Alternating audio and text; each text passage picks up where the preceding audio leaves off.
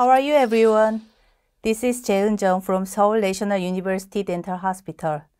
I work at the periodontologist, and today I will talk about the soft tissue graft around tooth and implant that is easy for clinician and comfortable for patient.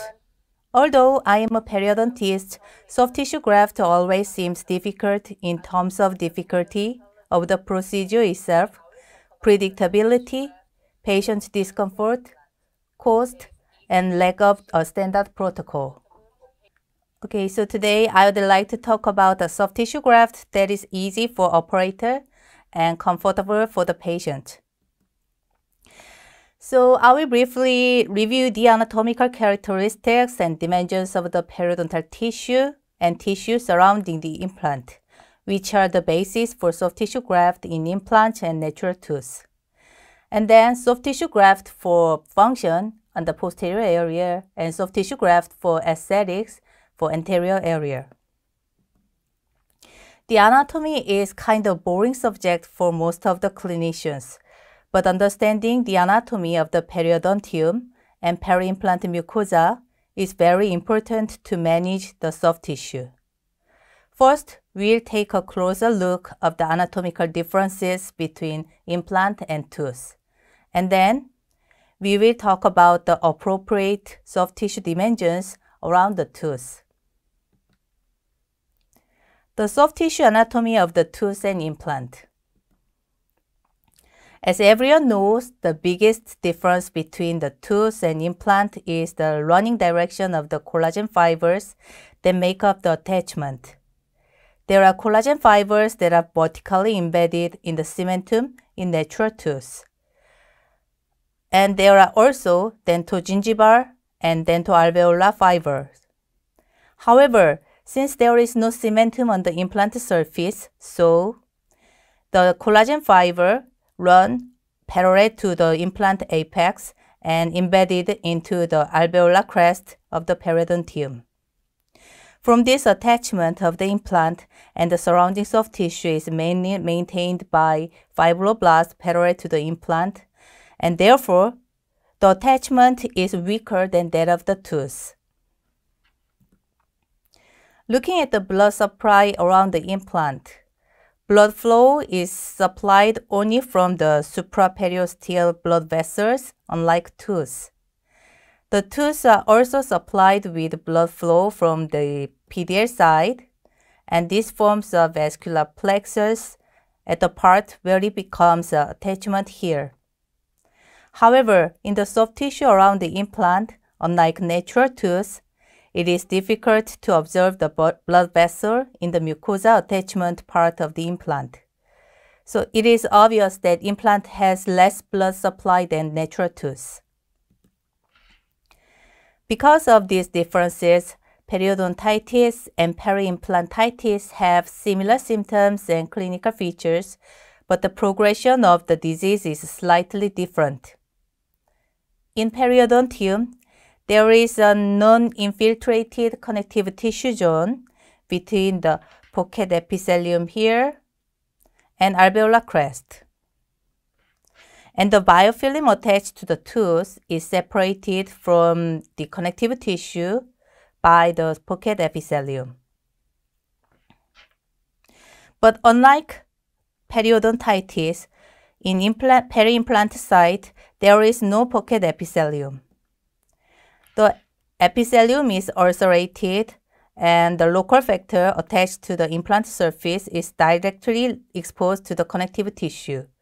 So bone crest shows the much more severe bone resorption here. So in peri-implantitis site, as you see in these pathological differences, the destruction of the periodontium in implant site is much faster and severe. In other words, although natural tooth and implants have common features, they show differences in connective tissue composition and alignment of collagen fibers and distribution of vascular structures. And it will also affect the prognosis of outcome of soft tissue augmentation around tooth and implant. So you can think that soft tissue graft around implants will be harder than natural tooth. Okay, next part is dimension, in other words, biologic width. Whether implant or natural tooth, there is some soft tissue attachment above the alveolar bone, which is called biologic width. Biologic width plays a role in protecting inside of the periodontium from the external environment and microorganisms, so it is a protective barrier. Therefore, if an appropriate biological width is not secured and restoration invades it, the gingival inflammation or alveolar bone resorption may occur. The amount of biologic width around tooth is about 2 mm, that is 1 mm of connective tissue attachment and 1 mm of junctional epithelium. This is a view of soft tissue attachment at the implant with the abutment removed. The connective tissue attachment or adhesion site is here in the red area, and the pink area is circular epithelium part. I think the tight sealing of this area will play a very important role in protecting the tissue around the implant from outside.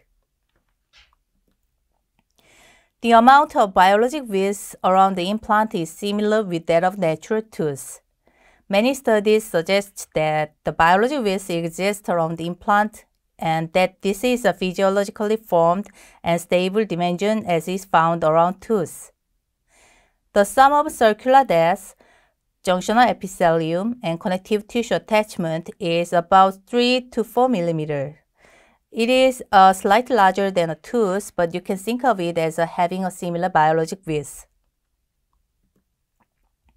Since biologic width exists even in implants, problems can be occurred if the adequate soft tissue thickness is not secured. This is a very famous research by Berglund and Linde. They observed by thinning the gingiva of the implant to less than 2 mm, and it was observed that crestal bone loss was caused and soft tissue attachment was obtained to secure an appropriate biologic width. In other words, if implant depth is shallow or soft tissue is too thin, gingival recession may occur in the long term to secure the soft tissue of 3 to 4 mm. Therefore, looking at the implant placed here, some of them seems very shallow. In this shallow place, at least 3 mm of gum was not secured to maintain normal defense mechanism. In these places, as mentioned above, gingival recession or crestal bone loss may occur. Therefore, if gingiva is too thin, the implant can be placed 1 or 2 mm deep below the alveolar crest to secure the appropriate gingival penetration height. Conversely, when the gum is very thick, over 4 or 5 mm, like in this area, if this depth is too deep, the prosthetic process becomes very hard and complicated, and there is a possibility of peri-implantitis occur. In fact, bone loss occurs when proper dimension of the gingiva is not secured. Looking at this case here, this is one of my cases. First of all, the crown margin located too deep, it is too close to the alveolar crest, and the contour is too wide. And the gingiva is very thin here. It can be expected that crestal bone loss due to this combination of factors. This is the opposite case. The gingiva is too thick. Number 27 implant here had severe vertical bone loss before extraction, and implants were placed with only sinus elevation without vertical GVR. In this case, the thickness of gingiva becomes very thick, about 6 or 7 mm. Although the crown margin has been raised a bit here, but there is always a risk of peri-implantitis. It often swells like this. It seems necessary to reduce the soft tissue dimension a little through palatal thinning like this, so we can maintain the peri-implant health. Summarizing everything so far, the soft tissue around the implant is similar to the tooth, but the travel direction of the connective tissue fiber parallel to the implant and the blood supply is less than that of the natural tooth, which is particularly disadvantageous at the implant site and soft tissue attachment. And its thickness requires a certain amount of space, just like natural tooth. These differences between natural tooth and implant cause the soft tissue prognosis of soft tissue augmentation. We can guess that soft tissue around the implant is much harder than the natural tooth. Okay, let's move on to the soft tissue graft procedure of posterior area. I usually do the free gingiva graft (FGG) at the posterior implant site to obtain firm and stable gingiva. The ideal soft tissue around the implant is, first of all, it must have some thickness, and it is good if it is keratinized, and it is good if it is firmly attached to the underlying tissue. Since most implants are placed after some alveolar bone loss has occurred, keratinized tissue is often absent. There are controversial results that keratinized gingiva is necessary for implants to maintain the peri-implant health. Even if there is no keratinized gingiva around the implant in here, some cases shows that peri-implant health can last for a long time. But in some cases, if there is no keratinized gingiva, the alveolar bone loss or soft tissue inflammation can occur. Although the results of the study are still controversial, considering the characteristic of soft tissue around the implant that we looked at earlier, that is, they are more vulnerable to the progression of inflammation than tooth, it would be good to secure keratinized tissue with an appropriate surgical technique. Keratinized gingiva around the implant, it has several clinical advantages. First of all, it is easy to maintain around the implant, and it provides a solid fibrous attachment to the implant and a close collar around the implant. It is more resistant to gingival recession or gingival inflammation. It is much easier and less uncomfortable for patients during prosthetic procedure. To obtain the adequate keratinized gingiva, maxilla already has sufficient amount of keratinized gingiva on the palatal side, so you can just give crestal incision to the palatal side, or you can use palatal releasing incision to get enough keratinized gingiva. On the other hand, in mandible, you can get the keratinized tissue by free gingiva graft like this.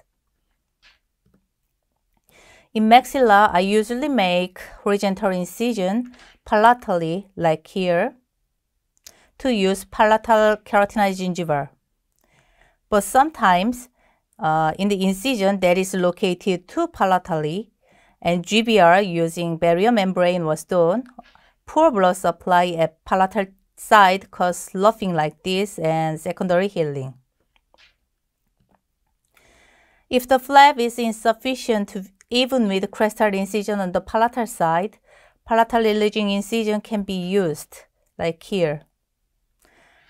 However, if palatal releasing incision is made too deeply and too long, there will be some bleeding and the blood supply to the palatal flap will be decreased, and that is not good for healing. In mandible, adequate keratinized gingiva is secured through free gingiva graft. FGG can be done before implant surgery and during the implant placement or second surgery and after the prosthetic step is all finished. After FGG, the width of keratinized gingiva is maintained very stably for a long time. The effect of free gingiva graft is not only to increase keratinized gingiva, but also it can deepen the vestibular depth, and this is very important. FGG was performed while placing the implant in the edentulous area where the vestibule was very shallow. Along with securing keratinized gingiva, the vestibular depth deepens, and this makes tooth brushing very easy.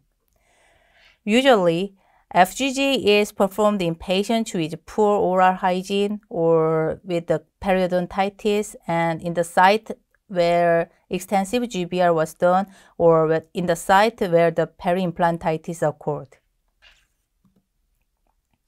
In such a thin leech like this case, mucogingival junction is at this level now, but if you do buccal GBR and pull the flap more and suture it, you can expect that there will be no more keratinized gingiva on the buccal side and vestibule will be shallower. When the implant was placed in the thin leech, this large dehiscence defect is occurred. So I did GBR on the buccal side with a lot of graft. The surgical site healed well, and please check the location of the mucogingival junction here. During the second surgery, a very lingual incision was made here.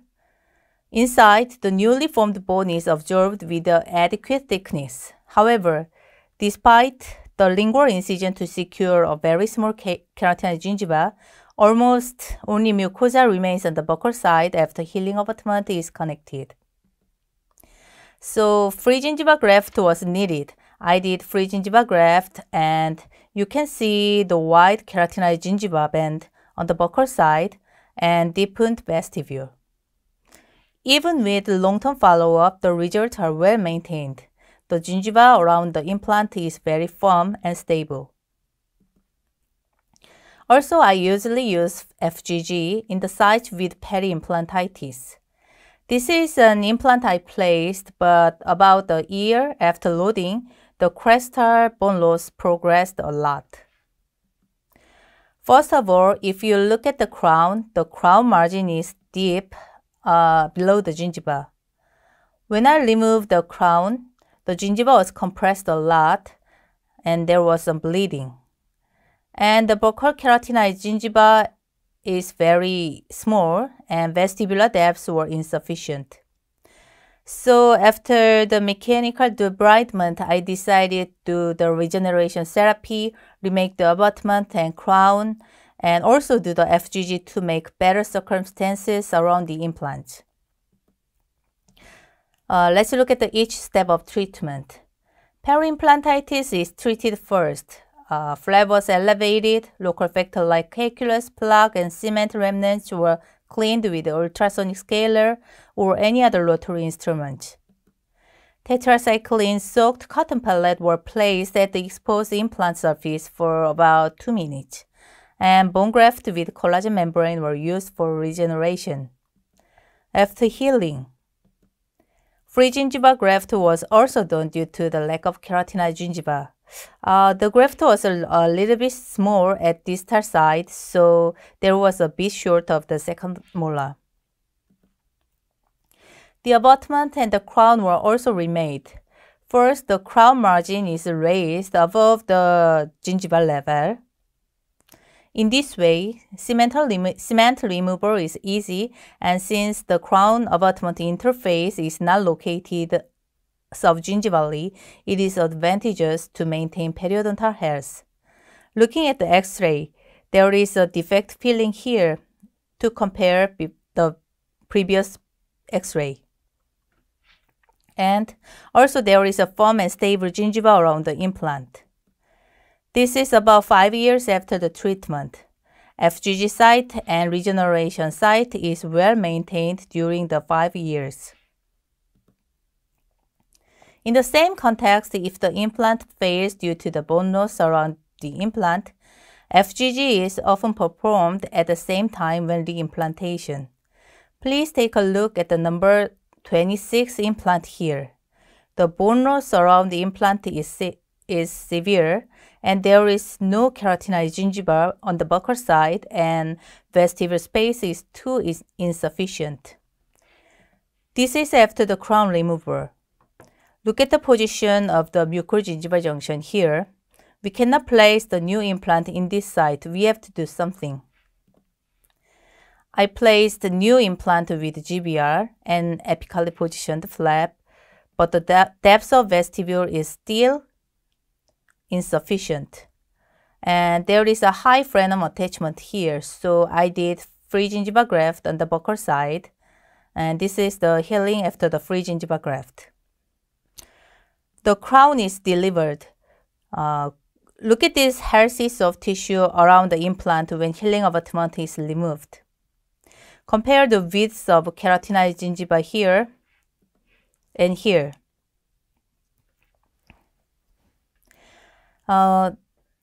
If the first implant had no problems in this state, it was maintained well. It could have been used in this state, but when we retreat because we have a particular problems, we should do FGG so that we can secure a more prognostic result.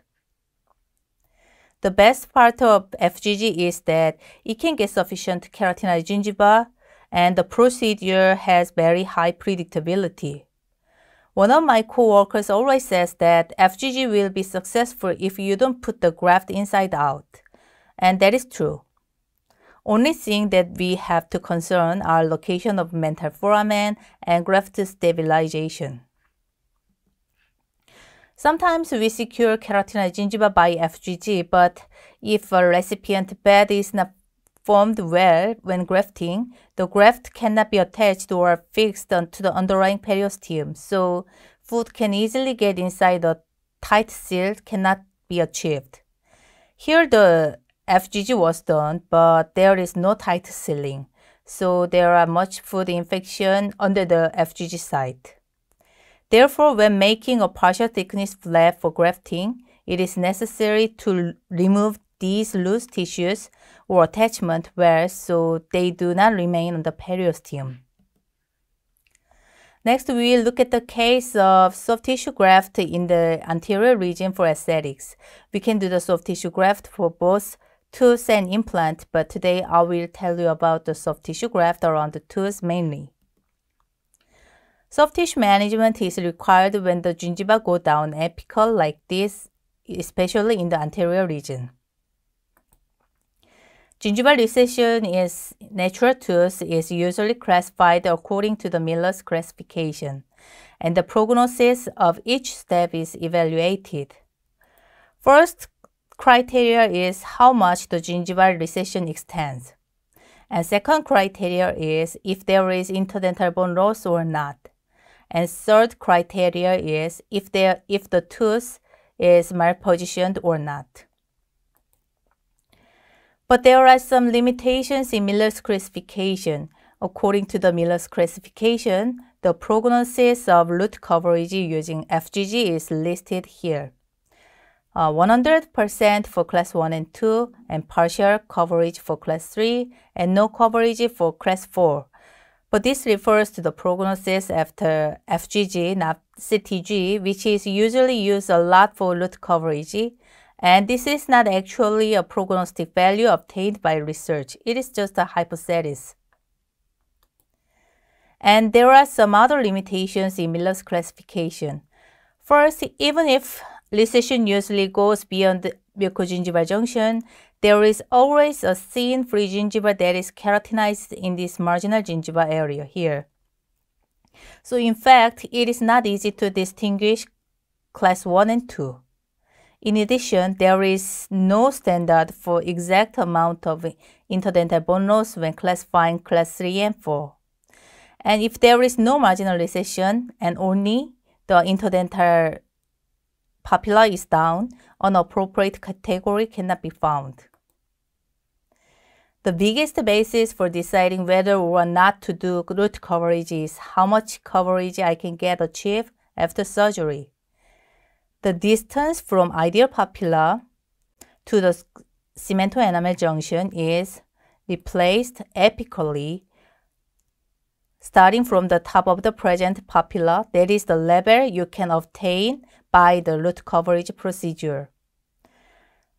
It's 3 months after root coverage, but the gingival margin has been restored to a coronal slightly more than the expected coverage level. For root coverage, subepithelial connective tissue graft is the best method and golden standard regardless of flap design or number of the surgical sites. Subepithelial connective tissue graft can achieve favorable root coverage at both single incision and multiple area, like in these cases. The best results can be seen when connective tissue graft is performed regardless of various flap design, such as Lango method or pouch method or tunneling or circular incision only. Anything is okay. We all know that FGG is very effective to get the enough keratinized tissue, and subepithelial connective tissue graft is the best way to cover the root recession. But both technique needs two surgical sites, and patients often complain about discomfort, pain, and bleeding at the palatal donor site. So we need more easy and comfortable ways. When we do the soft tissue graft, especially for root coverage, we often use subepithelial connective tissue graft called SCTG. This is a golden standard.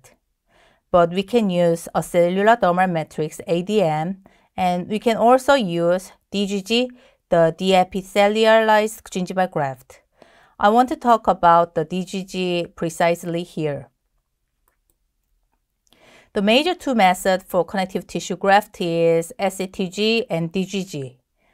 SCTG is more traditional graft, but I want to tell you about DGG, which shows similar clinical results to SCTG, and it is easier to harvest. Let's take a look at two procedures. First, this is SCTG. Make the incision design of the primary access flap. If you get used to harvesting connective tissue, you don't have to make one or both vertical incisions. And this will promote vascular supply of the cover of the donor site. The blade proceeds apically parallel to the external palatal surface, and split thickness flap elevation, and the graft is being harvested. After removing fat and glandular tissue from the graft, look at the soft tissue protecting the bone is left, covering and suturing the external flap. This is about 7 days after the surgery. The donor site shows excellent healing. Next is the epithelialized gingival graft, the DGG. Incision design is made, or you can make incision design like this or like this. Anything is okay. It is just up to you. The blade proceeds apically parallel to the external palatal surface in order to maintain a uniform thickness of the graft. Soft tissue covering the periosteum has been preserved. This is after harvesting of free gingiva. There is very minor bleeding on the donor site. And this is how we do the deepithelialization. And this is harvested graft and suturing after the collagen matrix was applied. And this is 7 days after surgery. It shows excellent healing. It is very similar to the SCTG case. This is a section of palatal gingiva. DGG is cut from the upper part of the palatal gingiva. That include epithelium and lamina propria and little from submucosa. And we remove the epithelial part of the graft. SCTG is cut from the lower part here, so it contains lamina propria and much of the submucosal layer. So DGG has harder tissue than SCTG, so it is easy to handle. And also, SCTG is collected with a lot of this fat layer here. So this can lead to the post-operative contraction later. So it would be nice if DGG was used as graft. Also, harvesting graft is much easier in DGG than SCTG. If you don't have to leave the epithelium cover, it's much easier and time-saving. This is a video of removing epithelium from the graft I usually use number 15C blade. To harvest DGG, we have to get free gingiva graft first, and then we have to remove the epithelial part. I usually remove the epithelial part in 2 stages. First stage, I use the diamond round burr before graft harvesting, and then after graft harvesting, I use number 15C blade also. After removing the epithelium of the outside of the graft, I have to remove the granular tissue or fat tissue in the inside. Okay. In DGG, we remove the epithelial part, but there is a little concern that if the epithelium is still remained. This is a histology of DGG, and epithelial remnant is here and here. But according to the various studies, epithelial remnants like this does not affect the clinical outcomes. But we still have concern about patient morbidity like pain, discomfort, or bleeding. Many of us think that SCTG shows faster healing and less discomfort because there is an epithelial cover of donor site, but in most cases, the cover is too thin, so there can be sloughing of epithelial cover during healing. It means that secondary healing occurs in SCTG site too. And moreover, according to Zucchelli, he compared the SCTG and DGG according to the patient's morbidity. The painkiller consumption and discomfort, bite, bleeding, and inability to chew, and stress, there was no statistical differences between SCTG and DGG. To reduce the patient discomfort is very important thing, and I usually use the mucoadhesive periodontal dressing at palatal donor site. A new mucoadhesive periodontal dressing called Ora-Aid was developed. Ora-Aid is a dressing system comprising a mucoadhesive layer and backing layer and provided attached to a thin film. The protection layer here, the outer surface of the dressing, and to protect the wound area from the outside. And the attachment side here is the inner surface that attached to the gingiva. This part is attached to the wound. And this dressing can last for 1 day, but it can last for about a week if we can use suture together. Mucoadhesive dressing should be trimmed according to the length of the surgical site, and the excess of saliva and blood should be removed by gauze and adapt to the surgical site with 30 seconds of finger pressure. Ora-Aid can be applied to the both recipient and donor site in the free gingival or free connective tissue graft. The mucoadhesive dressing is stabilize the blood clot at palatal area and will dissolve in a day. But I usually Copac for palatal donor site before, but patient had severe discomfort by the bulkiness in the palatal area. The use of Ora-Aid greatly reduced the patient's complaint of discomfort. Left side, just after the surgery, I did FGG and applied Surgicel and Ora-Aid and suture for the donor site. And this is just 10 days after surgery. Donor site shows excellent healing. The dressing will last longer if you use suture. I use cross-matrix ankle suture for dressing here. The needle starts here at the buccal side of tooth and passes through the palatal gingiva and go back to the buccal side of the tooth and make a knot. With this suture, you can stabilize the dressing very firm and easily, and there are less needle insertion points than conventional cross-matrix suture. This is a video of suturing the dressing. Okay.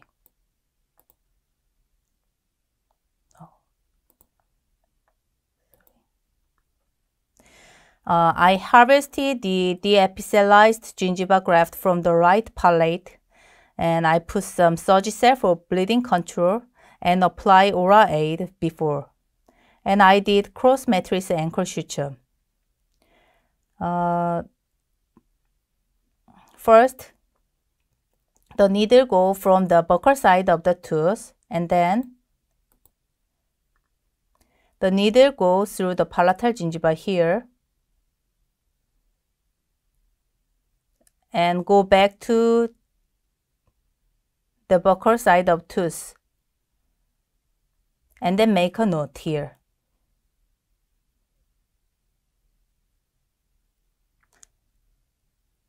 Then the suture will compress the dressing very firmly.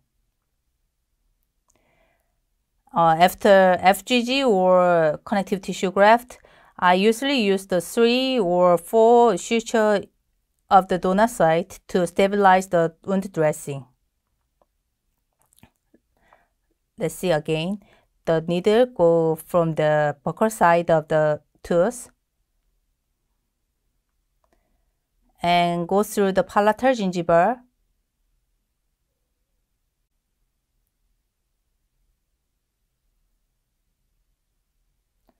Sometimes the needle cannot go through the palatal gingiva easily if the palatal vault is too deep.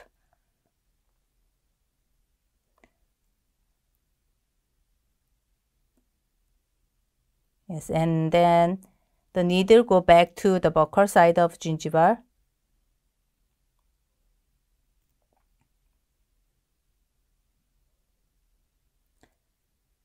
and make a knot. You can see clearly this area that the suture can compress the dressing very firmly. I will show you some soft tissue graft cases. I usually have a couple of root coverage patients every week. Therefore, this procedure should be performed very easily for me and very quickly for me. And also, I should minimize the patient discomfort or pain after surgery. Here is a gingival recession on number 31 tooth here. This is very common case. Gingival recession extends to more than mucogingival junction and there is slight papilla loss too.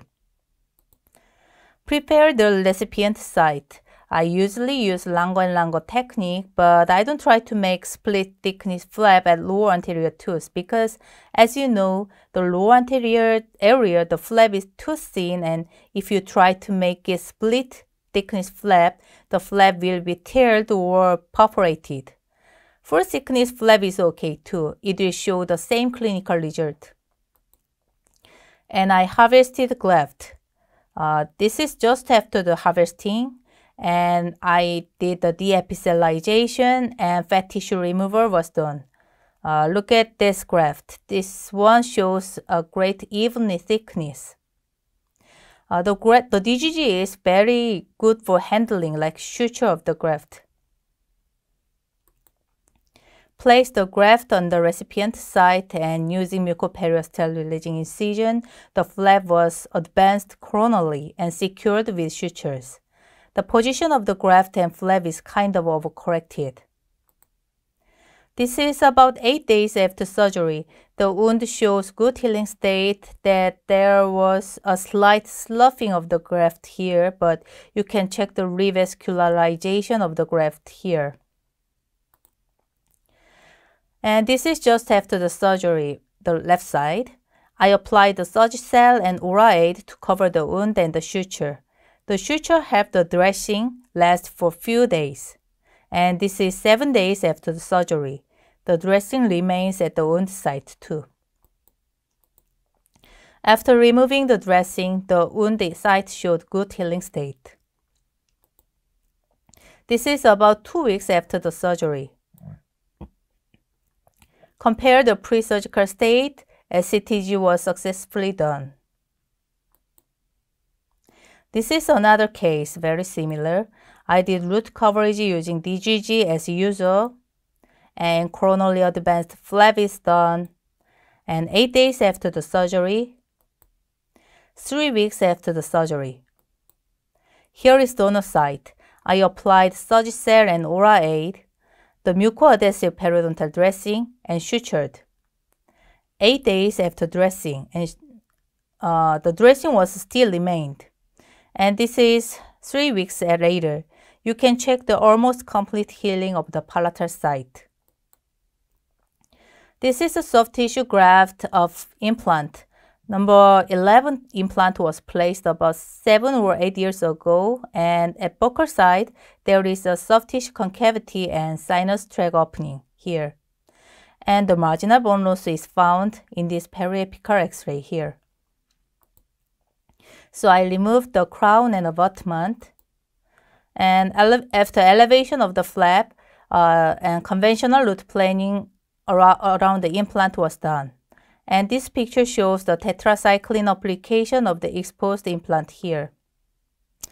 And after that, I did some bone graft using bovine bone, and I applied collagen membrane and I did additional connective tissue graft using DGG at number 11 implant site to restore the buccal volume and eliminate the sinus tract, and suture the wound. This is surgical splint to stabilize the palatal wound, also for hemostasis. On the surgical splint, I also applied Ora-Aid too. Most of the patients doesn't have discomfort using this splint. They can eat some food with this appliance too. Surgical splint is made using the vacuum former, and I use the 0.5 mm thickness sheet. It is very easy to make. This is a surgical splint, and just after you harvested the graft from the palate, apply this splint for bleeding control, and then you can go to the recipient site and put the graft and do the suture. 7 days after the surgery and after stitch out, the wound shows good healing state, and the mucoperiosteal dressing is still here. So we performed a clinical trial to figure out the effect of mucoadhesive periodontal dressing. We recruited about 35 subjects, and each subject underwent periodontal flap surgery at 2 quadrants. One quadrant assigned to group 1, and Copac was applied. And the other quadrant was assigned to group 2, and we applied Ora-Aid. As a result, there was significant difference according to the postoperative pain. Ora-Aid group showed significantly lower score of visual analog scale of the pain after 1 day after the surgery. As we confirmed in this research, the advantages of mucoadhesive dressing are less pain and discomfort, and less required time, and no limitation of working time, and superior aesthetics. Okay, these are take-home messages. Before we perform the soft tissue graft around the natural tooth and implant, it is important to understand the histological differences between the two tissues. Free gingival graft can be done for function, and it is relatively easy procedure to high predictability, so it would be good choice to maintain periodontal hairs around the implant. For aesthetics, connective tissue graft in anterior region for root coverage is the most common case. For easy graft harvesting and handling, DGG will be the good choice to reduce the patient's discomfort, applying mucoperiodontal dressing, and surgical splint is very helpful. If a soft tissue graft is performed with a proper procedure for a proper indication and proper treatment is applied to the surgical site, especially the donor sites, patient's discomfort can be reduced highly, predictable treatment results can be obtained. Do not be afraid of soft tissue graft, but actively try them. Okay, this is what I got, and thank you for your time and thank you for your listening.